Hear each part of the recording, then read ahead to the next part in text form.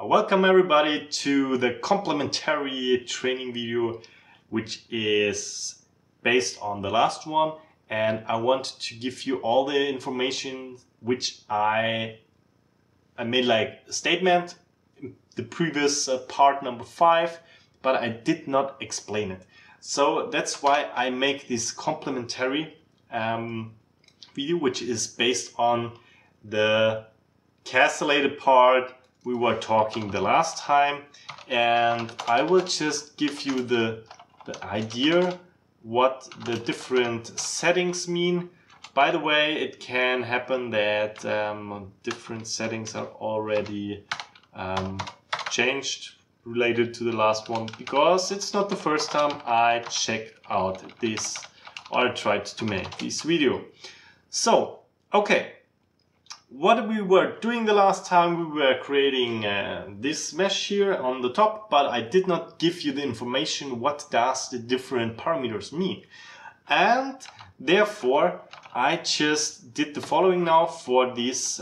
We have still everything the same, but I set the nCellsBetweenLevels to 1, and I set the levels here, the refinement levels, to 0, 0. We are calling SnappyHexMesh now, and by the way, if I type FC, it will just remove the 0 folder. It's like RM-F and V for verbose, and it will do actually the same. By the way, you don't have to delete this one folder if you have the settings in your control file that you start from the start time, which is 0. So if you start an application, it always takes the time folder 0.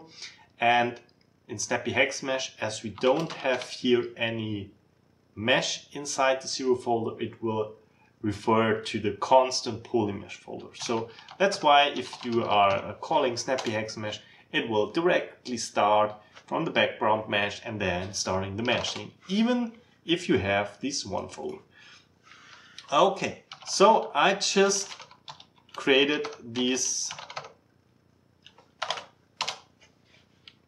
mesh using the following settings, and what we get is we just get one cell.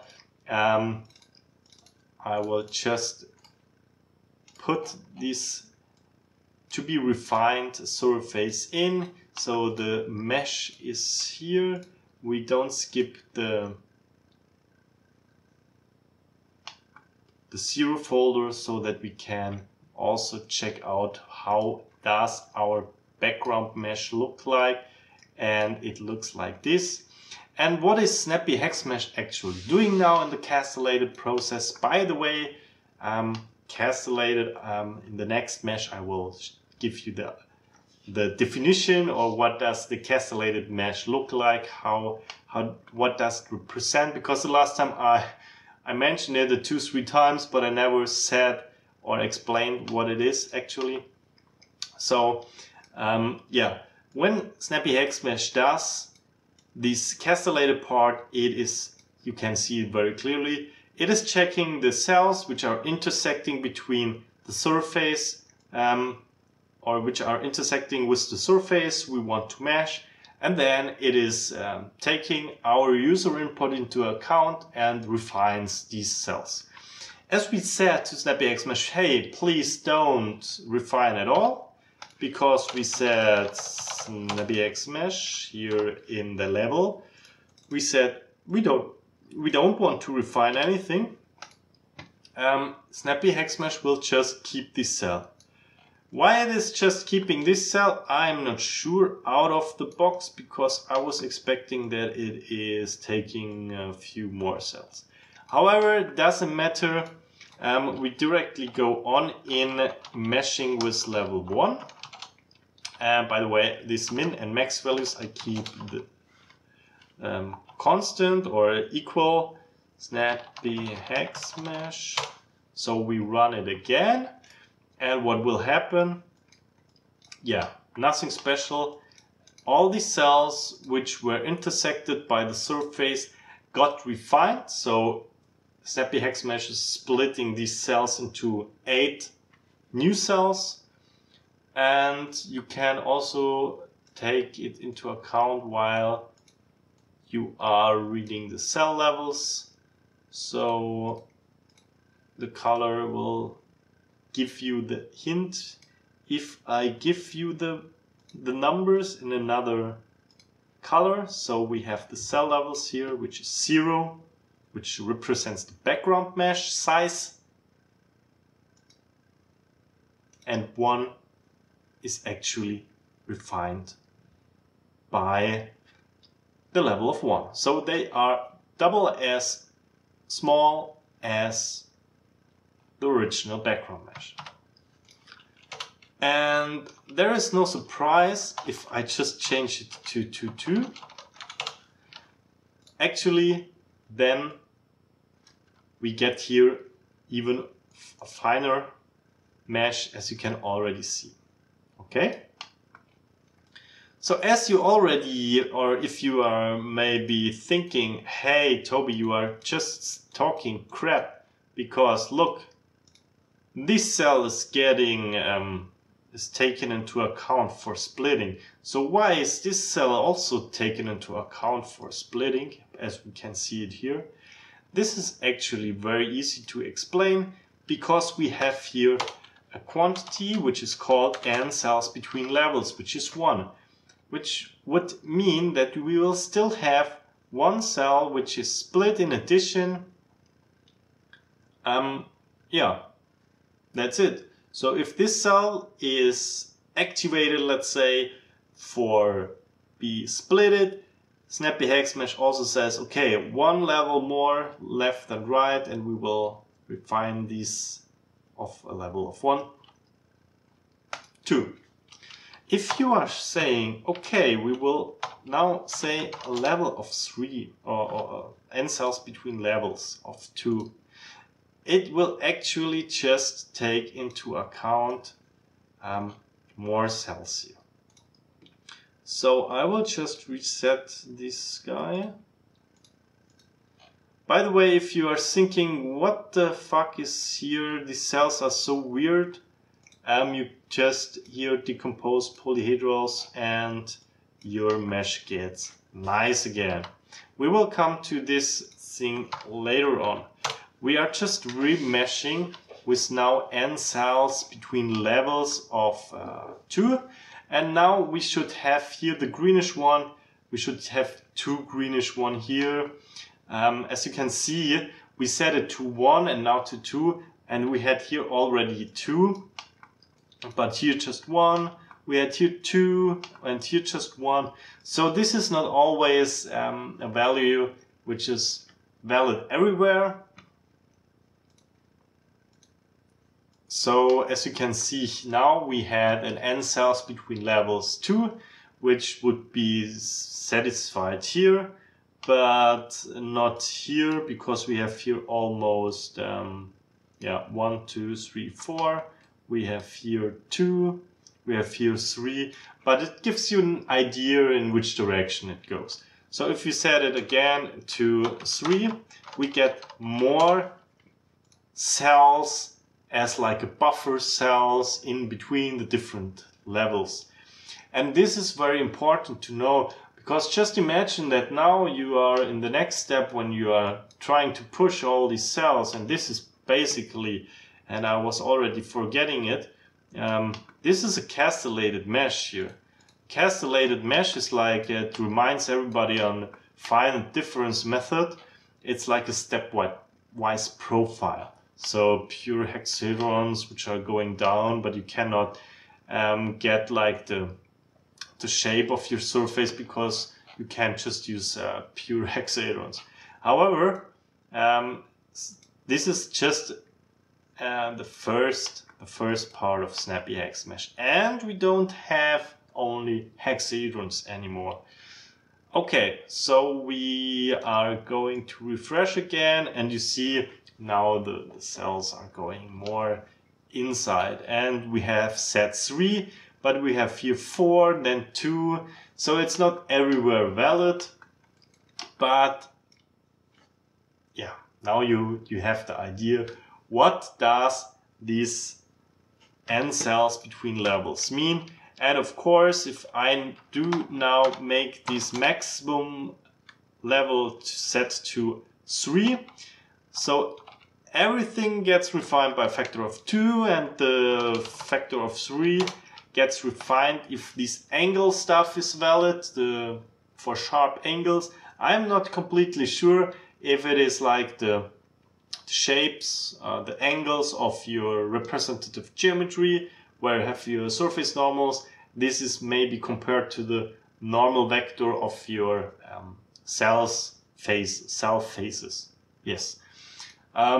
Which angle is compared, I'm not sure, but yeah.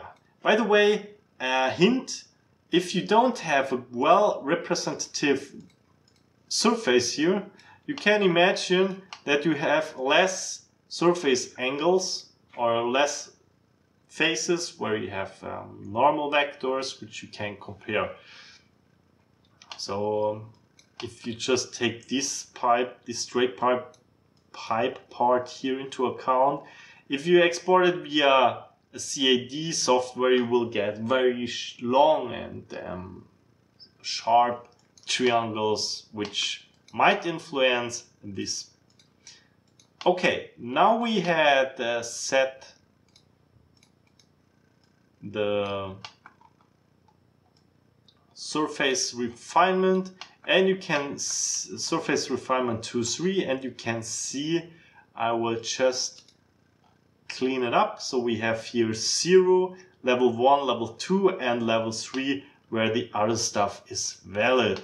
So far so good. I guess you got it. And we are just going on within the next thing. What I wanted to show you is this maximum global cells. We set it to 50,000. Okay, so check mesh will give us 10,000 around, which is our background mesh. It's a pure hexagon mesh. Now we make SnappyHexMesh, we execute it, but SnappyHexMesh now is limited to 50,000 cells. We are checking again what was Snappy now creating. It is this, you see, even though we didn't change anything in the SnappyHexMesh dictionary, we get like this refinement of 3 is vanished everywhere because we reached this cell limit of 50,000. We now check mesh latest time. We just check out how much cells we do have. So we have 36,000 plus 1,000 are 37,000. Now you can say, what the heck? Where are the rest of these 13,000 cells? Keep in mind that this value you set here, maxGlobalCells, is the overall cells before removing the non-needed section or area or volume of your mesh.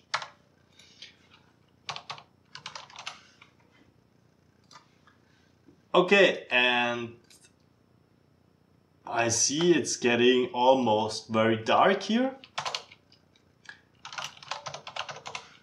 The last one I wanted to show you is the possibility we can use here, because our smoking pipe, so this combined STL, this consists actually of 3 different surfaces, which we created in Salome. We have here the inlet, we have the wall part, and we have the outlet. That's why you can also say here regions, and then you can name it. So the region name is inlet, the region name is outlet, and it is wall. These 3 guys correspond to the file we have here in TreeSurfaceMesh combined STL. This is, as you can see here, inlet. Then we go on, we have somewhere an end, I don't know where. We then have outlet, and then we have hopefully the wall. And this is actually, let me see, walls, inlet, outlet. You can now make an access to them and name them inlets. So these names you are setting here are now the patch names. And commonly they are equal, but you can name it how you would like to name it. And now if you put these regions in, first you can check SnappyHexMesh. If you will not get an error here right at the beginning, then everything's fine. I will just give you the hint. If you say there is a region called name, SnappyHexMesh will give you the information, hey, well, you requested a surface name within this combined STL. What the heck? It's really dark here. One moment. On brightness. Can I? Doesn't matter. I will not change it here. And so I had technical problems. It's still dark. Doesn't matter. So back to the topic. So you requested a name wall, but it's not inside the STL file. It's only inlet outlet walls. So this is just for your information. So if you make some mistakes here, you will get the information with a fatal error. So and now the interesting thing is you can say 0, 0. We don't want to refine here anything but regions. And now we are inlet, outlet and walls. We want to refine this inlet level 5 times, please. And we also can directly say patch info, it's a type patch. This is a patch, please. And the outlet level, please refine it just by a level of 1. And the patch info will be patch 2. And the walls, so we will make the walls by a level of 2, 3 for example. And the patch info, you don't have to specify this because by default it's a wall. And you can also say, how is it named? Group, or I don't know, you can group something. I have to check it out how it would name. But in any case, so now you can have directly access to the single surface and you can mesh them individually. And now SnappyHexMesh is running with the settings you set and is now taking into account a level of 5 here, a level of 1 here, and the reddish one should be a minimum 2. And if the angle is resolved or the angles is valid, please refine by a factor of 3. And now we want just to check it out. We will make here a refresh and nothing changed because, you know why? We limited SnappyHexMesh to stop at 50,000 cells. We run now SnappyHexMesh again to see what it will give us, and then we are finished here. Hopefully you could get something out of this. So my personal workflow is always that I do have these region STLs given like here, and I'm really using this region stuff within SnappyHexMesh so that I have access to all these single surfaces. By the way, out of the box, one thing that I want to mention, which is missing here still. So these are the names of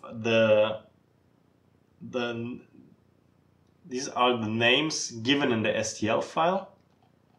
And also these are the names of the STL file. Not the names you say to be later on set by SnappyHexMesh as patch names. These three are the patch names after SnappyHexMesh, and the first one here on top and the front, these are the names within the file. So you can simply imagine this region and then the file, it's always related to the file. It's similar here, it's also related to the file. Okay, so SnappyHexMesh is now doing a great stuff, and it is working and creating our mesh. And now it is writing our mesh.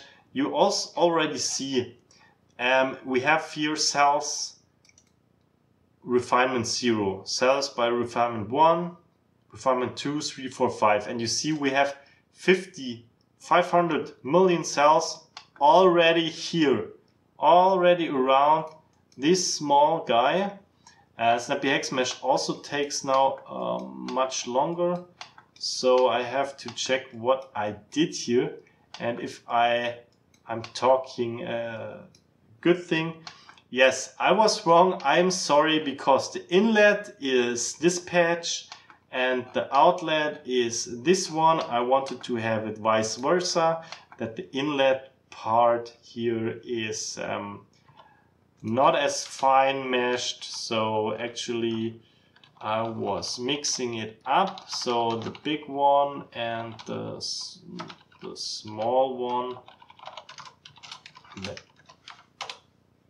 we will just rerun this just to give you the idea, because I wanted to mesh this part here more. And we are ready. We refine, and you see this is getting refined extremely now. Taken into account also these nCellsBetweenLevels, and this part gets refined by a level of 2 only. We get here, because these are the walls, this refinement by the angle, and now you see you can play around with these things and you can make a very nice mesh here. And that's everything for this complementary video. I hope this was compact for you. You understand the things I was doing. There are a lot of more things which are interesting using SnappyHexMesh and refining, which I probably will talk about in a separate video, which is just about SnappyHexMesh. So far, so good.